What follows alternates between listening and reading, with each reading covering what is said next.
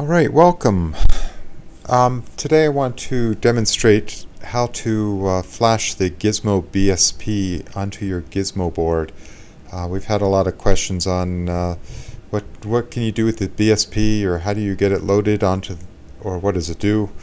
The Gizmo BSP is a replacement for the standard BIOS on the board, and it's an open source. So our partner Sage has shared with us all of the source files that make up the BSP, and they've also given us a trial evaluation copy of their EDK, which is the Embedded Developers Kit.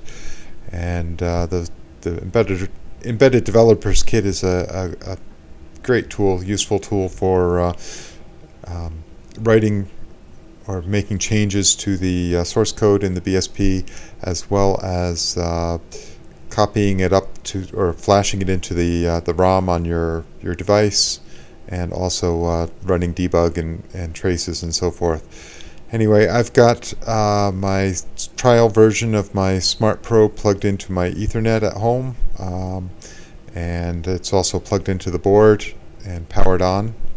I've got my board powered on, so I'm going to go ahead and start my EDK. And I'm working in a virtual machine. I'm running Fedora on my laptop here.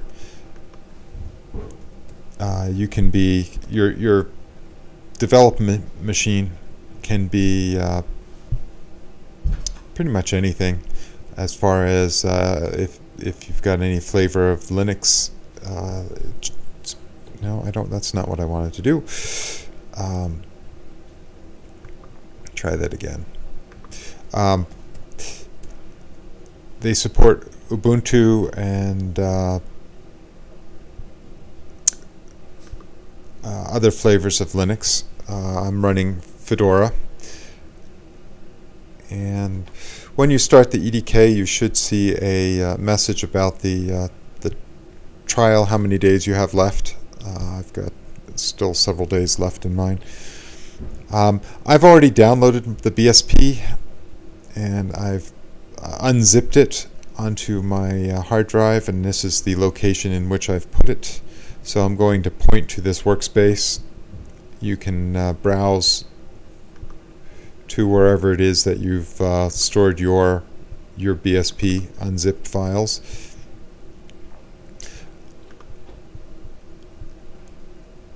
And that way, when the EDK opens up, it will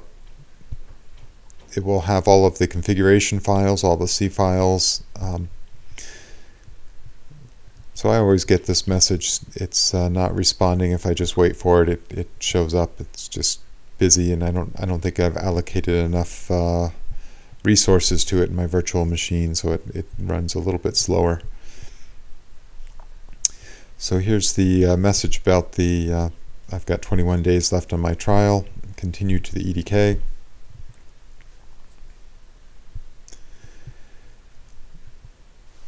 So once the EDK starts, what we'll be doing is we'll be connecting it to the Smart Probe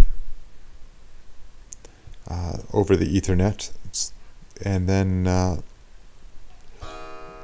we'll be copying it, downloading the BIOS that's already installed on our board, just to save a backup version in case something goes wrong on the upload or whatever. We can always go back to our backup version. So still waiting on the EDK to load here.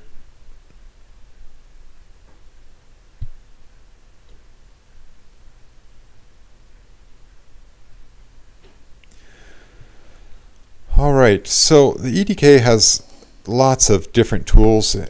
For those of you familiar with Eclipse, it has several different perspectives. The default perspective is the C++ perspective, in which we can see our C files here. I can surf around a bit and open up other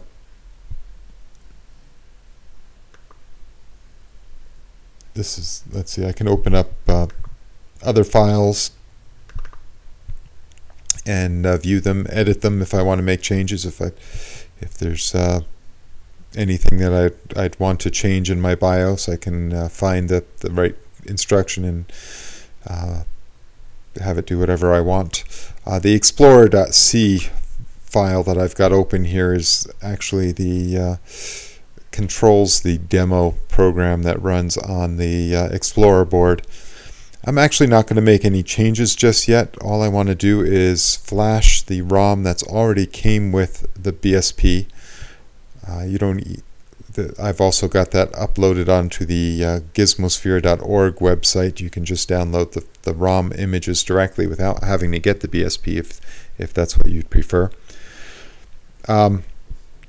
Along the top here are a set of tools, and the one that I'm looking for is this one right here. It's the Smart Probe list. I need to connect my EDK with the Smart Probe that's plugged into the Ethernet on my local network. I've already connected it once, but what you can, when you open the Smart Probe list,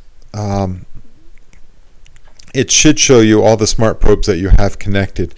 Now by default it's going to look in the USB to see if you've got any smart probes connected on the USB. If you want to change that behavior, there's this gear down here at the bottom. When you click on that, it opens up a preferences list, and you can say in addition to enumerating the serial ports, we want to also check the Ethernet. So select Ethernet here, and it's going to go out and broadcast across your whole Ethernet, looking for your whole local network, looking for the probe. If you want to give it a range of addresses, my network is DHCP gives out addresses in the range of 1 to 100, and so I've just told it to search through that range, and that way it shortens the search time. And so when I click OK, it's going to have this auto refresh turned on here too. That way it will find the smart probe, and we can see that the smart probe is giving us information about the target already, the number of nodes that are connected, the cores that are on my node. It's come up halted. If I want to restart my system, I can do a reset here, and it will reboot my target system. So I'm rebooting my Gizmo board, and I'm watching my screen across the room. I see that it's booting to the Linux image that I already have installed.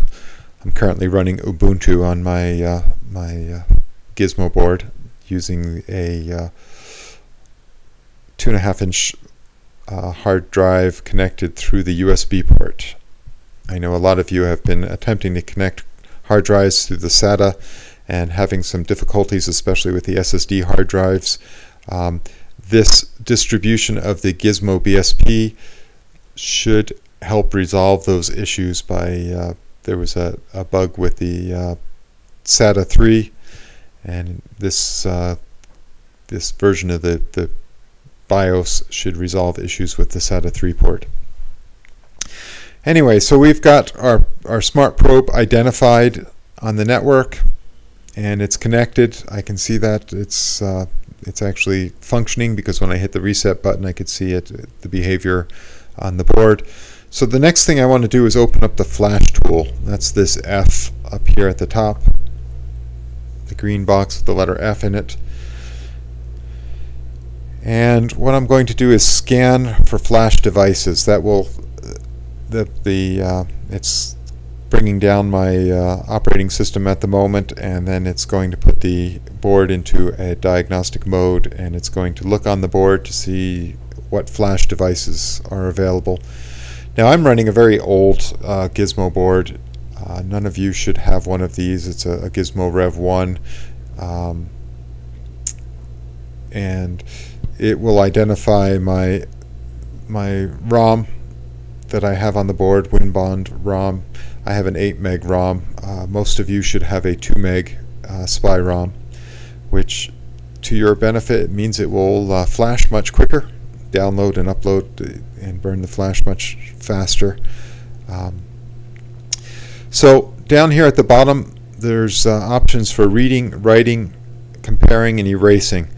You have to scan for the flash devices before you can activate those tool sets. And what I would suggest you start with is select the read option.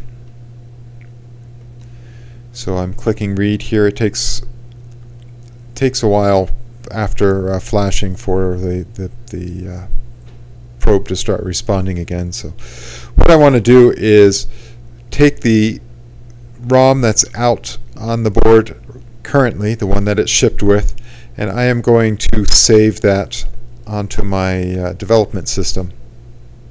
So I'll click Browse and come up with a file name. I'm going to put it right next to the other images. The Gizmo BSP comes with two ROMs already, a demo ROM and a Southbridge ROM. Either one of these should work for you. I'm going to save the ROM that's on my board to another name so that I can always restore it later if I need to.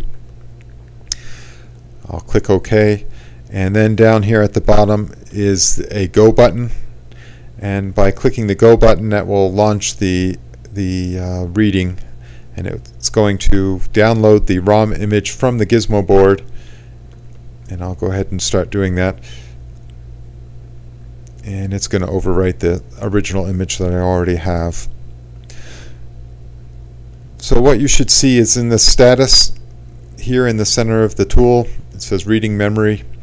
You'll watch that scroll by, and then down at the bottom is a percentage. It tells you how far along it is in the operation. This whole thing takes, well, with the 8 meg ROM, it takes about 15 minutes, so I'm going to pause for a while, and when I rejoin you, I'll have the ROM image on my disk, and we'll continue from there with flashing the new ROM from the BSP. So I'll see you soon.